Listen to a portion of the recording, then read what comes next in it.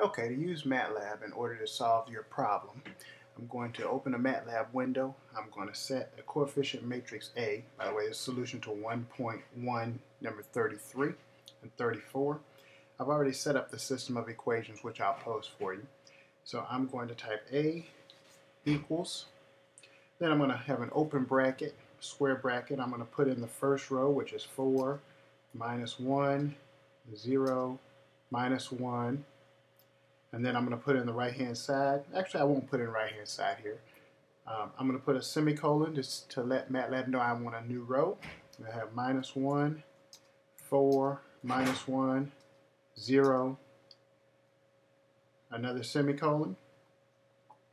I'm going to have 0, minus 1, 4, minus 1, semicolon indicating I'm ready to do the fourth row.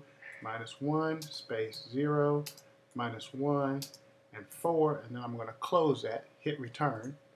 Now Matlab has saved my matrix as matrix A, and I can refer to that as A later on at the command line. For example, I type A, hit return, it gives me that back. Notice that I put a space in between each of the entries on the row.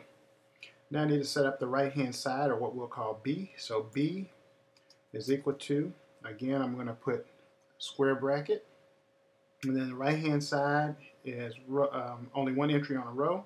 So I have 30, semicolon, 60, semicolon, 70, semicolon, 40. Then close the bracket, hit return.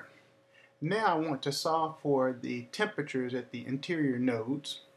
And so I need to solve my system of equations, which in this case would be T is equal to A.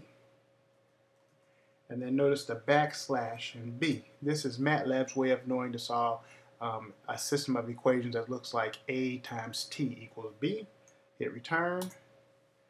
And then it gives me back the values of T. So in this case, T1 is 20, T2 is 27.5, T3 is 30, and T4 is 22.5.